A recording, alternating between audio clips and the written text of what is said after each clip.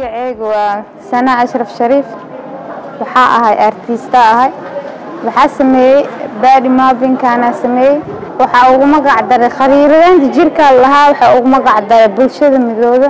Body mapping is a very experiential approach to the individual and the collective, and its basic form it involves creating a life-size representation of what is body into a large surface using painting, colors, pictures and symbols, also words, to represent experience that shows how the person has gone through their life. Talaabta ugu dambaysan waa nabadda. Waxa kale oo meeshan ku xusay inaan jeclahay dalkayga iyo dadkayga. What is exposed here is a 6 works done by 3 men and 3 women artists during the body mapping workshop organized by CISB in 2016 as part of art activities implemented both within the culture and education programs. Qofadeen midoobaan waxay keeni karaan midnimo iyo nabad. boqolkiiba boqol ayaan qahaayaan. Wasaqdan way zuulaysaa iyo calaadna.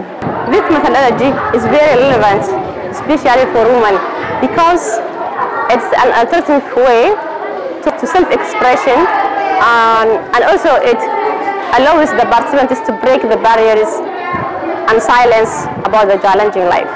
Talaabta ugu dambaysan waa nabadda. Halin iyo muhiim ah. Waxa kale oo meeshan ku xusay inaan jeclahay dalkayga iyo dadkayga.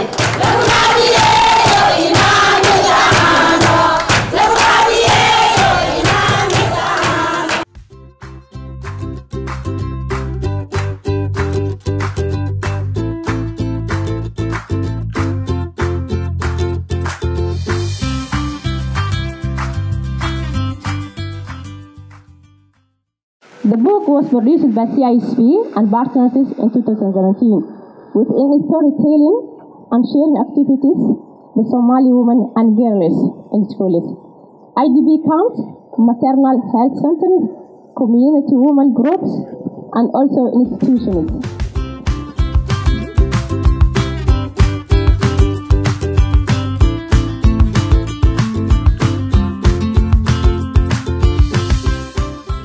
By seeing my mother in such a weak state, I realized how much I want to be educated, become knowledgeable and self-reliant so I can support my mother and siblings and remove the difficulties in their lives. My worst worry yet my greatest inspiration came when my mother got very sick.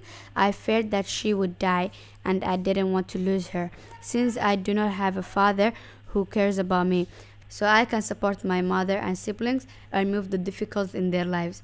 My mother does casual work and pays my school fees.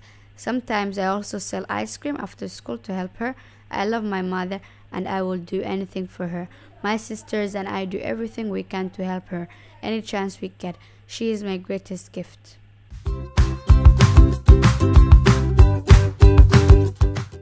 I also participate in competitions, winning most of them. Students whose family have more money than mine offer to buy me break time snacks. As a result of my willingness to help, students have become my friends. I would like to become a teacher in both schools and universities.